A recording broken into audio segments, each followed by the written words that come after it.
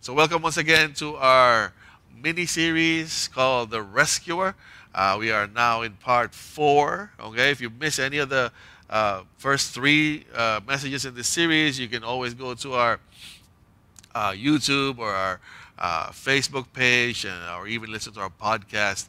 And I think it's also posted on our website. So again, you don't have any, there's no excuses anymore to miss any of these messages. Now, once again, this series, this mini series, is a prequel to our main sermon series, which is coming up right after this one, which will be on the book of Exodus.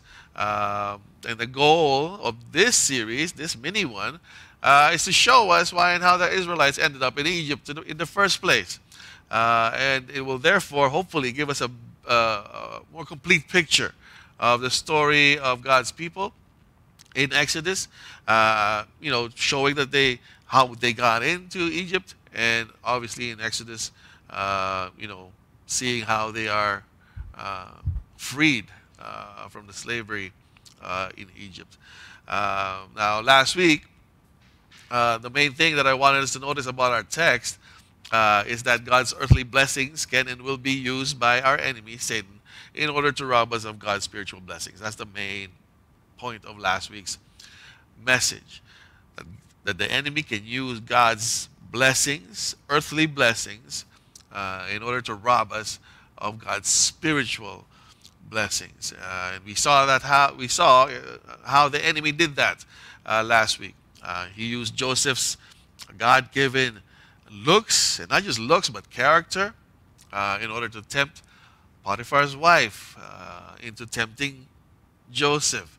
And I also said that the enemy was able to use God's gift of sexual desire. We said that sexual desire in and of itself is not evil, okay? The fact that some of us have it is because God gave this desire to us.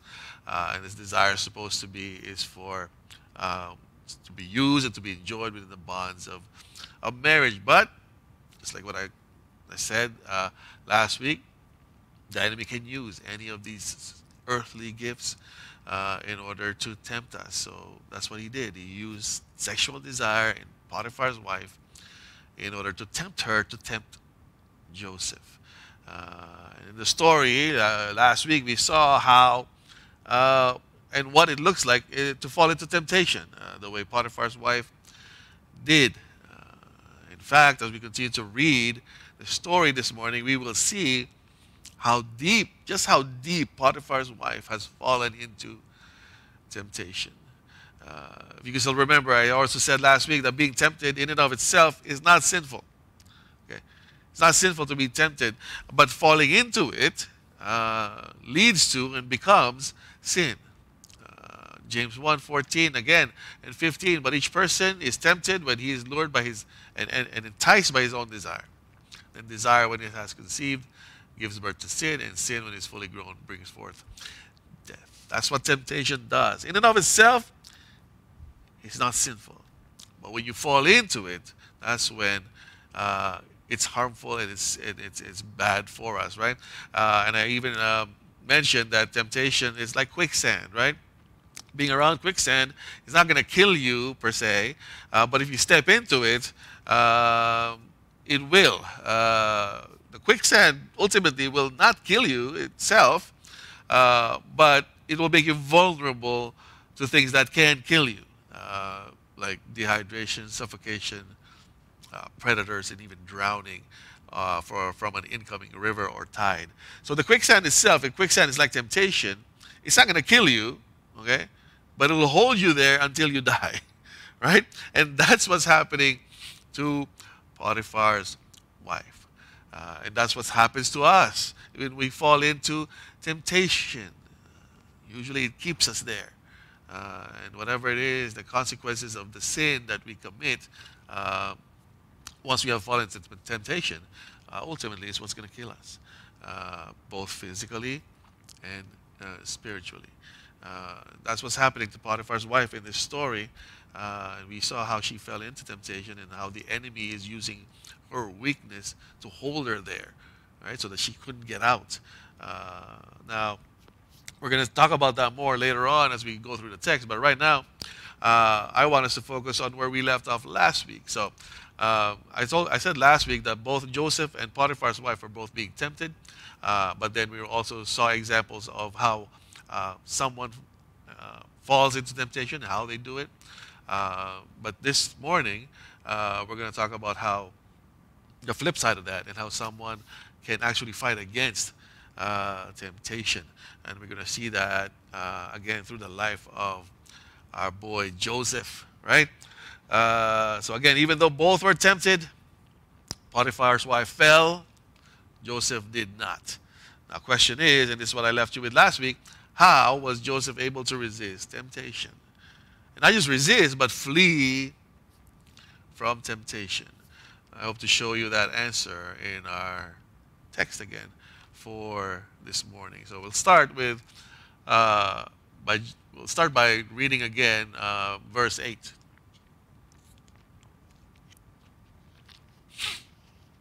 And then we're going to go through these verses, and I'll share with you what I observe and what I learned from Joseph and how he was able to flee and overcome temptation. So verse 8. But he refused and said to his master's wife, "Behold, because of me, my master has no concern about anything in the house, and he has put everything that he has in my charge." So what's the first thing that we can learn from Joseph and how he was able to overcome and ultimately flee from temptation? First thing is that Joseph had integrity. Okay? Joseph had integrity. That means that even though Potiphar was not watching, even though Potiphar was not there, Joseph still did what he was supposed to do as Potiphar's most entrusted slave. Right? In other words, Joseph remained true to God, to himself, and to Potiphar, whether Potiphar was present or not. And again, if you think about it, the easiest way to fall into temptation, the easiest way that we fall into temptation, is when we're alone. Right? Nobody's watching, it's just you, right? For some of us, it's just you and a cell phone, or it's just you and your iPad. That's where you get tempted, right? Not just by pornography, but some of us by shopping, right? But that's when you're alone, that's the easiest time to fall into temptation, when nobody sees what we are doing. And what we can observe from Joseph's life is that the first way to fight against it is to have integrity. Now, what does it mean? What does it mean to have integrity? Integrity is a character trait, okay, that only you and God know if you have it or not. Okay, I'm not going to be able to tell if you have integrity or not. I don't know, right? If you don't, you can just lie to me and say that you do. So that's why I'm saying that integrity is this character trait that only you and God know if you have it or not. It is ultimately, integrity is the quality of being honest and having an internal consistency, whether you are by yourself or with others. Or to put it another way, to have integrity is to be sound. Okay?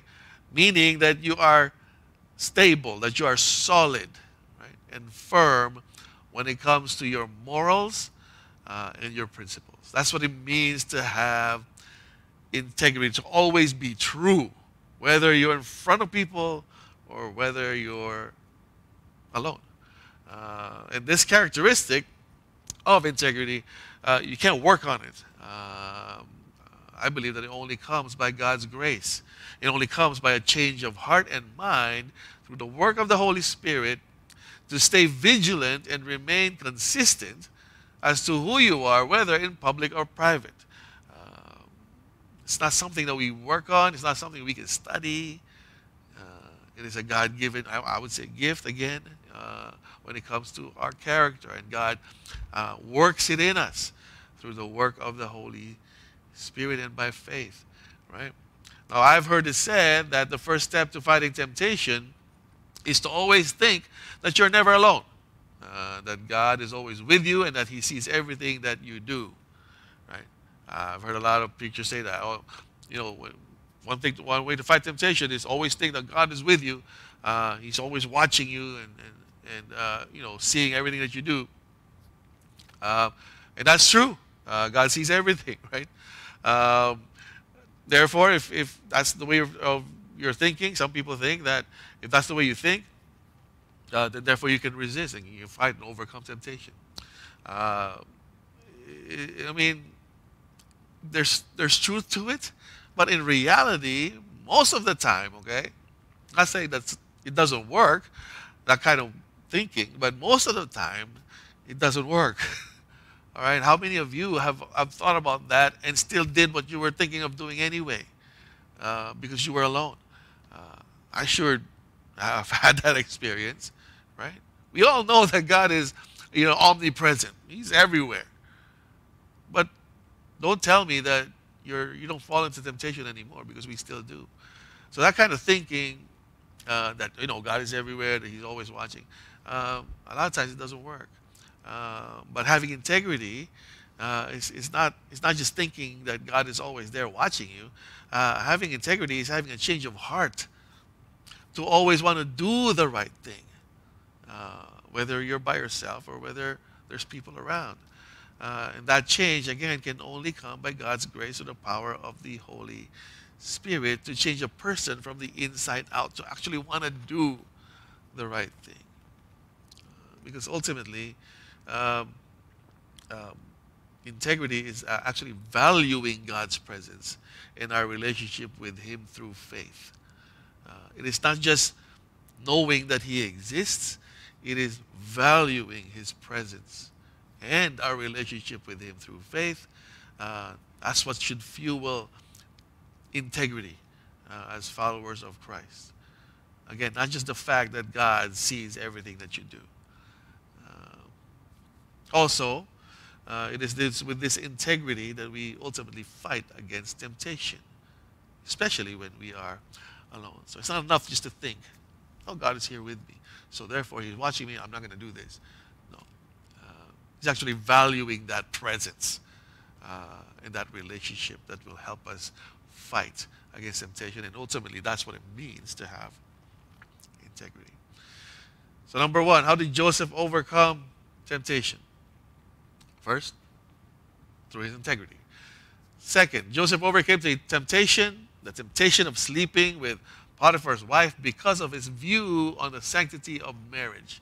Or let me add, because of his high view on the sanctity of marriage. Read verse 9, the first part of verse 9.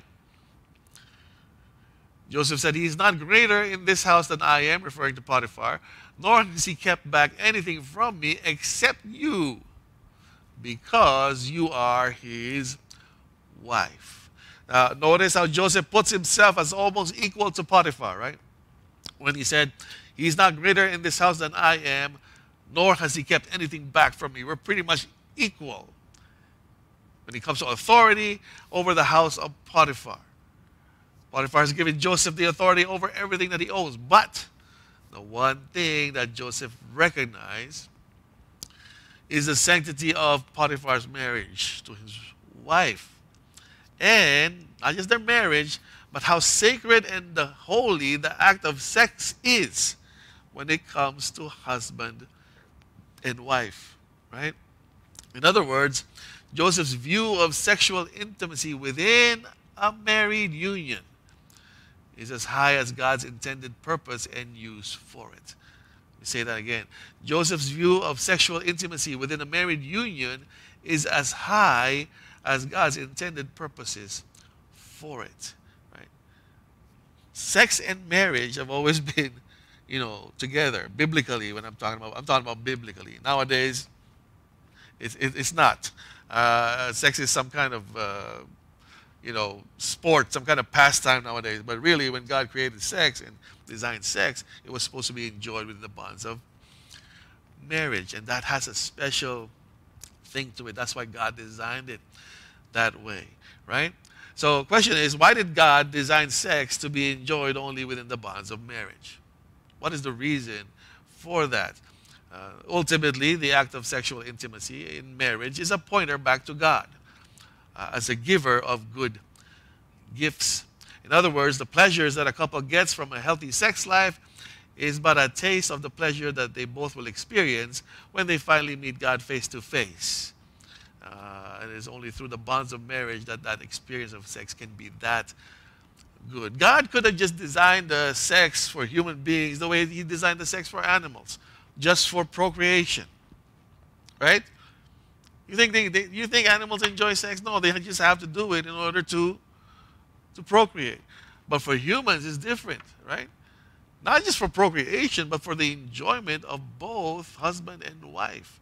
And I'm saying, and it's a pointer, that enjoyment, that pleasure, that satisfaction that you feel when you're in a marriage and have a healthy sex life, that enjoyment that you feel with your wife is a pointer back to God as the giver of good gifts and ultimately the ultimate satisfaction that we can experience, right? That's what human sex was designed for. It's a pointer back to God, right? And it is the only real sex that a person can truly experience. Sex outside of marriage is fake because there's guilt to it. You don't feel the deep, soul satisfying effect of what real sex means if you have it outside of marriage. Outside of marriage, sex is just, the satisfaction that it brings is only, is shallow. But within marriage, it's a whole different kind of experience. So we can say that having a healthy sex life within a marriage is a gift from God because it ultimately points back to Him as a good giver. Or we can say that real sex, the way God intended for sex to be enjoyed, can only be tasted and experienced within a marriage because in God's design, sex is not just a physical experience but also a spiritual one. What do I mean by this? Let me use an illustration, okay?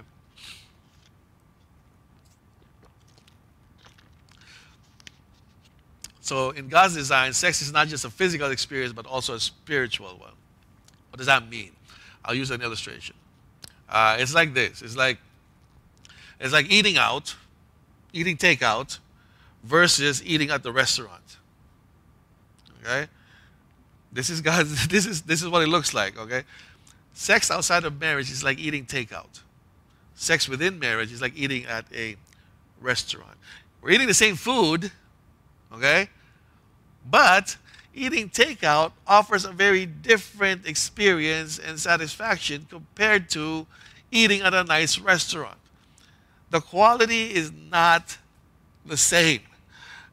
Even though the food is the same, the quality, the experience, the satisfaction that eating out brings is not the same, or I would say it doesn't even compare to eating at a nice restaurant. Those of you who are foodies, you know what I'm talking about, right? Like for me, sometimes I'd rather just eat leftovers than eat takeout. Okay, my wife, and I say sometimes because there are sometimes that I do eat, drive-throughs and all that stuff. But eating, like if I know that there's a restaurant out there that's serving this food, I'd rather eat it at the restaurant than have to take it out and bring it home and have to reheat it and all this stuff. It's just not the same. I think that God's design for sex is the same way. Having sex outside of marriage can offer an, eating takeout kind of satisfaction. But it does not compare to the eating at a restaurant kind of satisfaction that real sex within the bonds of marriage brings in the way that God designed sex to be. So sex outside of marriage will give you flesh level or physical level satisfaction, but sex within marriage will give you that and more. Satisfaction that goes beyond physical. So for Joseph, he knows this. He knows that there is something else more gratifying than just sex by itself.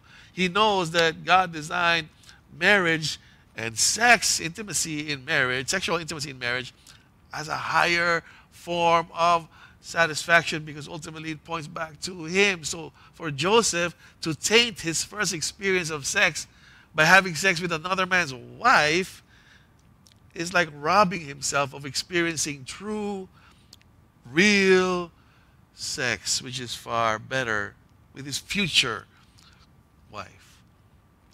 Ultimately, wanting what's best and wanting what's most satisfying is what helped Joseph overcome that temptation. So Joseph, knowing the having a high view of the sanctity of marriage and seeing that as better, ultimately that's what helped him overcome temptation. I think it's the same for us. If we're being tempted to settle for something that we know cannot deliver the same joy that we have in being in a relationship with God and enjoying the presence of God, then I say, the Bible says, don't settle for it. Right? Because that's all you're doing is settling for it. If you've experienced God in a way that, that left a mark deep inside your soul, then don't settle for all these other things that temptation is tempting us with, that the enemy is tempting us with, as far as getting satisfaction is concerned. Because really, if you've experienced God, none of those other things compare. So let's fight our urges and only settle for the best. Okay? So again, how did Joseph overcome temptation? First, because of his integrity. And second, because of his high view of marriage and the sexual intimacy that goes with it. All right? And again, we talked about this last week. God did not just design sex for procreation, but for enjoyment, but also as a weapon against temptation. We talked about that last week, right? So for husband and wife, the Bible even talks about, have sex, right? As a husband and wife, don't withhold sex from your partner because it is God's way to so first of all, give you pleasure that points back to Him, and also it's a tool, it's a weapon against temptation. So don't, like husbands, wives out there listening, okay? Don't use sex as currency. Never do that. I know some husbands and some wives use sex as currency. Like, you can only have sex with me if you do this.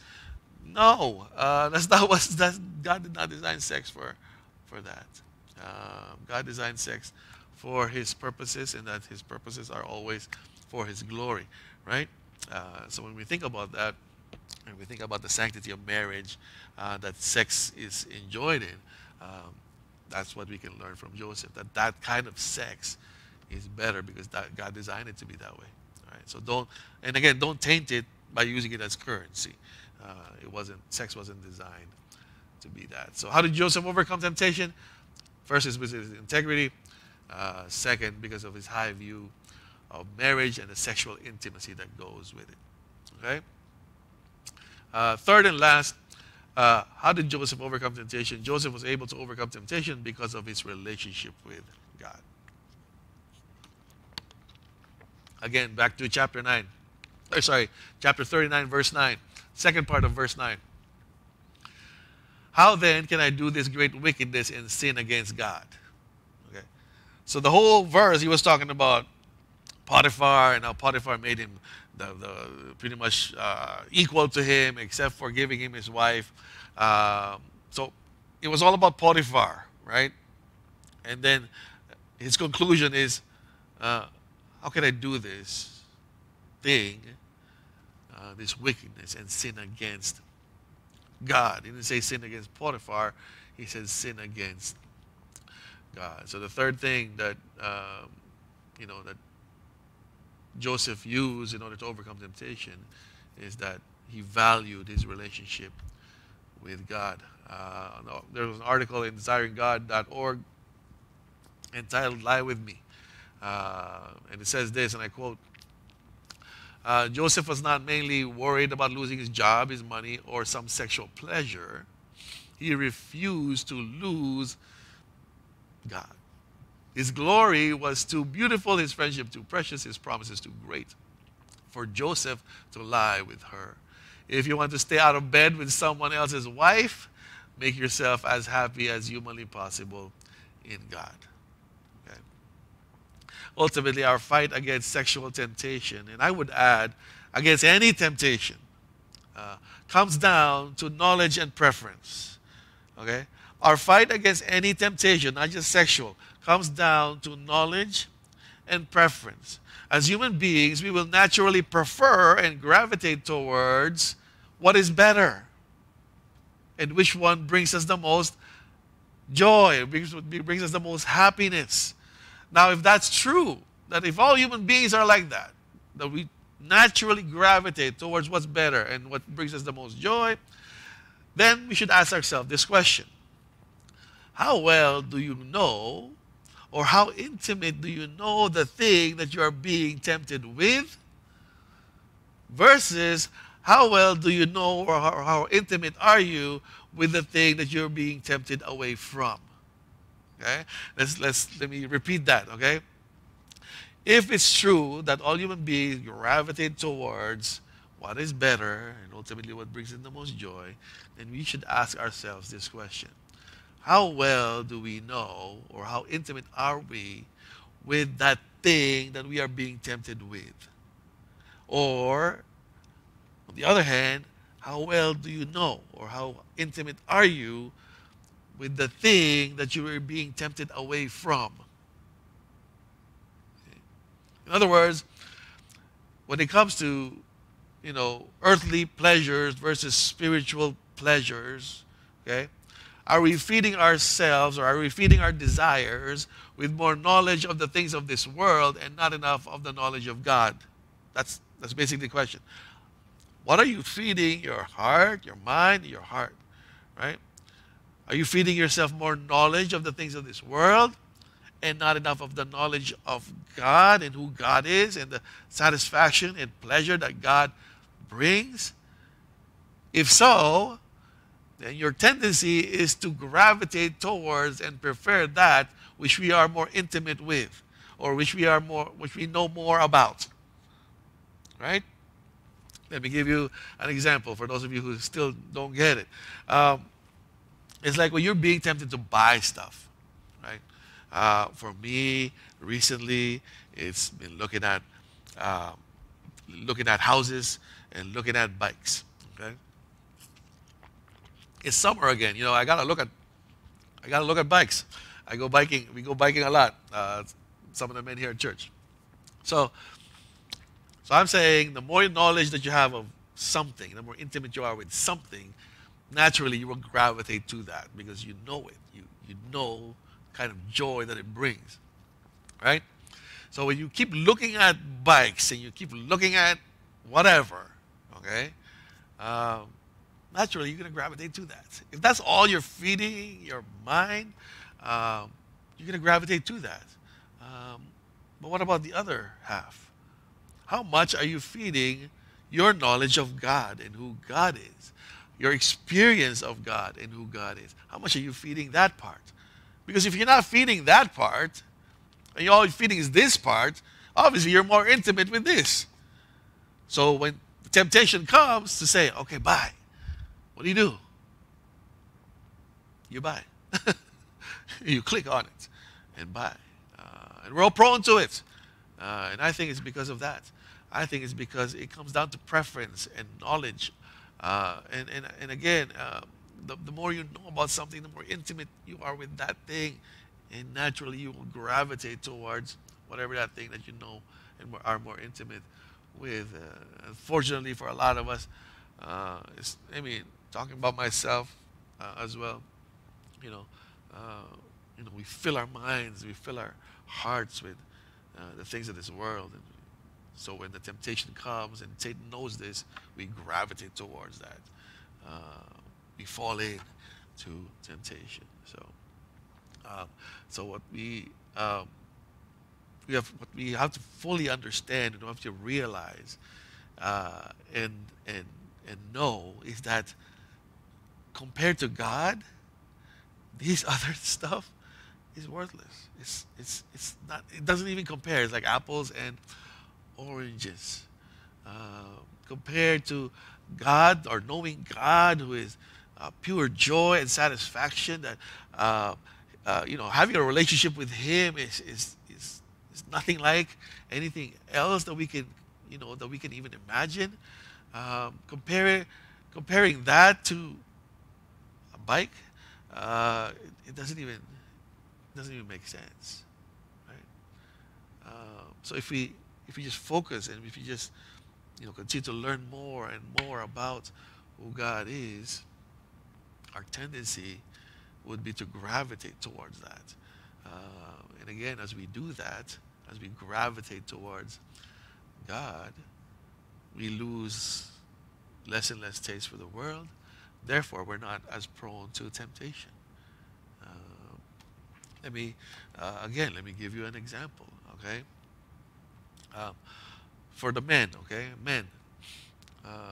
If you have experienced being away from your wife for an extended period of time, I know some of you would like that. Just give me 1 week away from my wife. No. If you've experienced being away from your wife, let's say for 2-3 weeks, what is it that will keep you from committing adultery or cheating on your wife? Obviously, right? Obvious answer is what? Your wife will. Your love for your wife will. That even though she's not there, because of your love for her, because you value your relationship, because you want her more than anything else, and you love her above all the other women, okay, then you won't fall into temptation. That's what's keeping you from falling from temptation, or falling into temptation.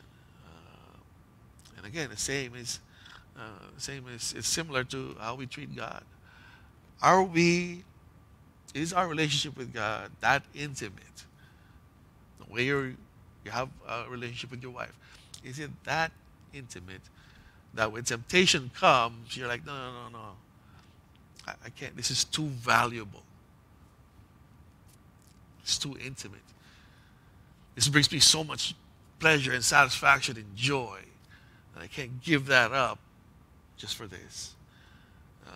Because again, human beings, we gravitate towards what's better, what's best. We prefer what's best over what's not that good, only if you know how good this other thing is, right? Augustine of Hippo, if you know him, he's one of the greatest theologians, I guess, second to the Apostle Paul, you probably say, humanly speaking. He once said, how sweet, and I quote, how sweet all at once it was for me to be rid of those fruitless joys which I had once feared to lose. You drove them from me, you who are true, the sovereign joy. You drove them from me and took their place, you who are sweeter than all pleasure.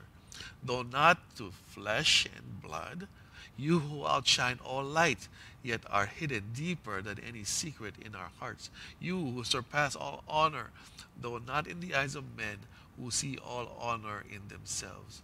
O Lord my God, my light, my wealth, and my salvation. You can find this in his Confessions, okay, Augustine's Confessions, number 181.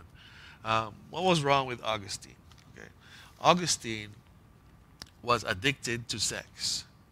Okay, that was his struggle. He was a Christian, but he just can't seem to give up sex. He just can't seem to give up sexual intimacy outside of marriage. Okay, what was it that finally pulled him away? When he saw a better satisfaction than what sex could bring. And ultimately, it is God. When he finally saw and met God, when he finally realized just how good God is, in the pleasures and joy that is in God, being in a relationship with God, That's what finally drew him away from the temptation of sex, uh, sexual satisfaction. Right? Now, our question is that we should ask ourselves, the way Augustine did as well. Right? The question that we should ask ourselves is this: how well do you know God? How intimate is our relationship with Him? Because if you truly knew and are truly intimate with God, the way you claim to have, the way you claim to have a relationship with Him, that relationship is intimate, then no temptation is strong enough to pull you away from Him.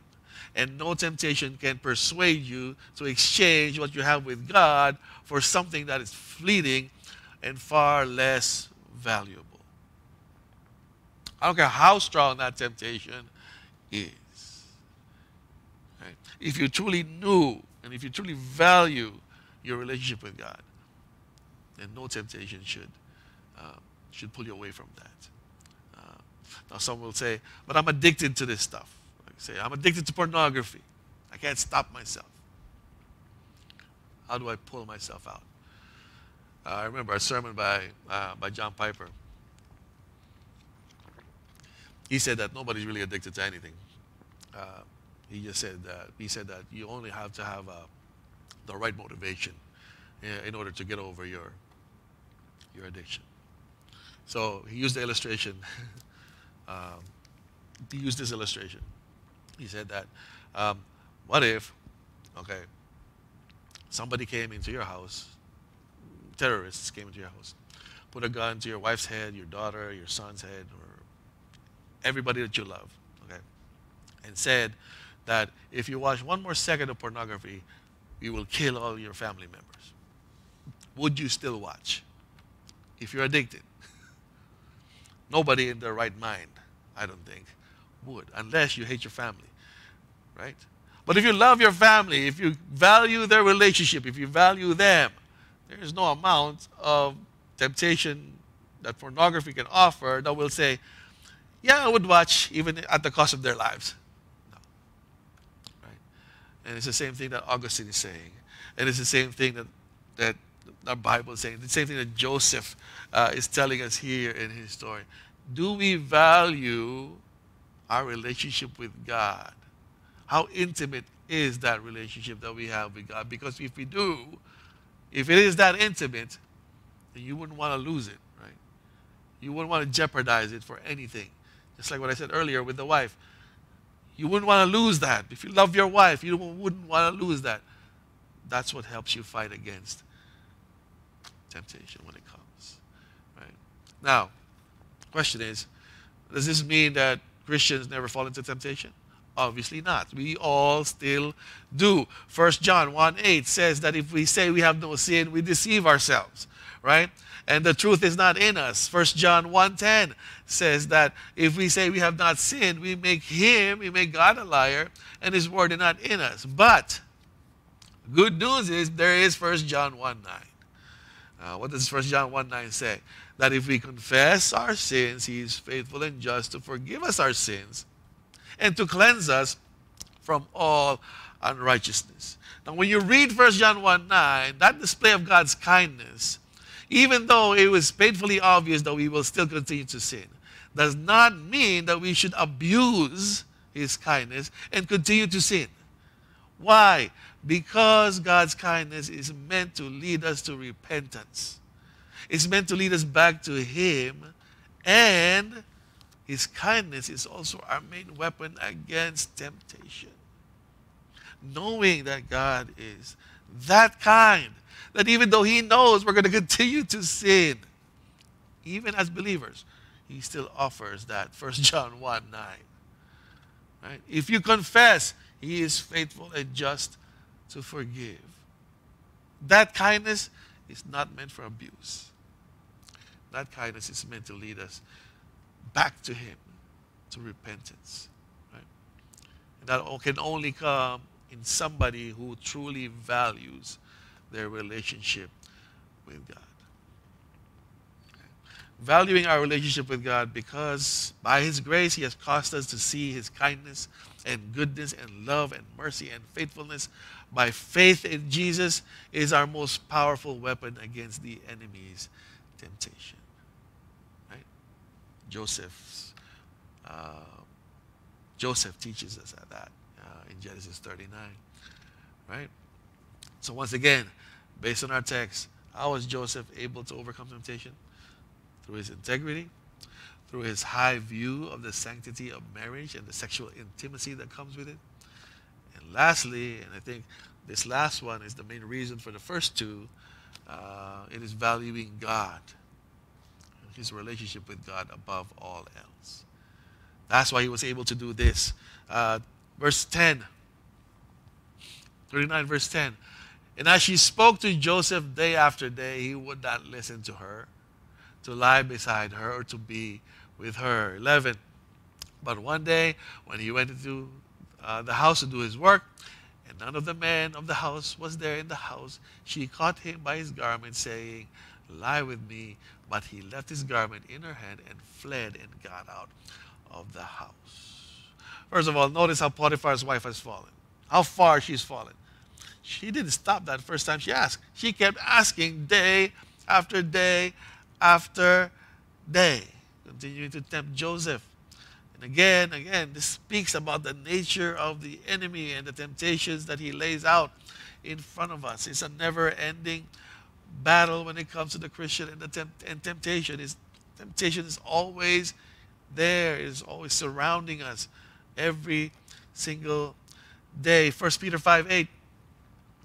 Be sober-minded, be watchful. Your adversary, the devil, prowls around like a roaring lion, seeking someone to devour. When Peter says that the roaring lion is always seeking someone to devour, he doesn't mean physically. That roaring lion is only after one thing, and that is our faith. And our adversary will do anything to kill the faith that God has blessed us with, and he uses all kinds of temptations to do so. He uses all these baits so to make you fall into temptation. Ultimately, overcoming temptation, sexual or otherwise, is a fight of faith. Faith to believe that God is infinitely better than sex or any other temptation that Satan throws our way. So, just like Joseph, let's fight. Did Joseph almost fall? Well, he got close enough to Potiphar, right, that she was able to grab his garment. So, some are saying that, well, maybe Joseph was about to fall because he got close enough. And then he changed his mind, ran away. Because he knows that if he falls, once he falls, it's hard to get out. Sometimes there's no getting out. So, what does he do? Ran away, left his garment with Potiphar's wife. And how did he overcome temptation? Again, it's a fight of faith. Faith that God is ultimately better, that God's relationship with God is more valuable, more satisfying than anything else that the enemy can offer when it comes to temptation. Right? So, before I end the message, let me just share with you one last thing. How does this part of Joseph's life point us back to Christ? Right? We've done that the previous three messages. The previous two messages, not last week's, but the previous two messages.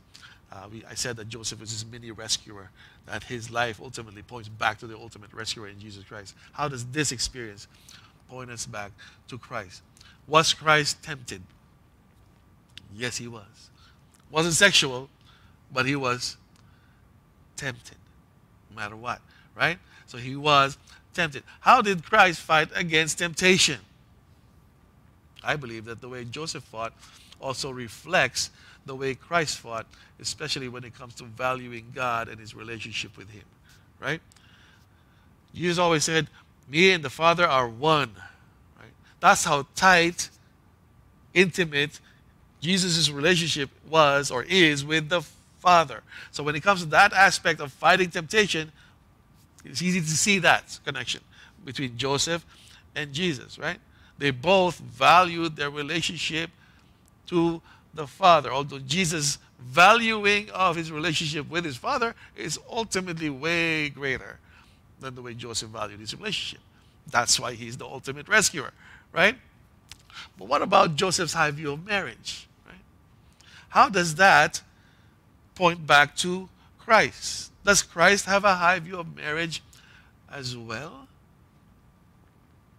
Well, I don't think anyone has a higher view of marriage than Christ. Paul lays it out for us in Ephesians 5:25-33, right? That Christ loved the church so much that he died to ransom the church back to himself. That's how high Christ's view of marriage is. And Paul says that's the mystery of marriage. Right? That Christ loved the church so much that even though the church is imperfect, that even though the people in the church are still continuing to sin, his love for the church is, even while they were yet sinners, or we were yet sinners, Christ died for us. So again, Joseph's view of marriage helped him overcome temptation. Christ's even higher view of marriage, I think, if he was tempted sexually, would help him overcome temptation as well. So both, their valuing of their relationship to God and even Joseph's view of marriage all point back to the greater rescuer in the Lord Jesus Christ. So, that's how Joseph fought against temptation. I hope we can apply that and we can meditate on those truths as we continue to live our lives here in this world where we're just surrounded with temptation day in, day out. Now, next week, we're going to take a look at the consequences of Joseph's actions as his life in Egypt takes another turn for the worse. What happened? Joseph did the right thing. But what happened? Isn't it when you do good, good come back to you? Isn't that how it works? When you do something good, good will happen to you? Not in this case. Joseph did something good. Resisted temptation. Temptation from his master's wife. He did that. He resisted temptation. He did something good. He did the right thing. But how come something bad happened? What's that about? Right? We'll unpack that next week. My suggestion to you is you should read the whole story, and hopefully you'll be able to understand our discussion next week in this next part of Joseph's story. Amen. Let's pray. The Lord bless you and keep you. The Lord lift his countenance upon you and give you peace. And give you peace. And give you peace. The Lord make his face to shine upon you. And be gracious unto you. And be gracious. The Lord be gracious, gracious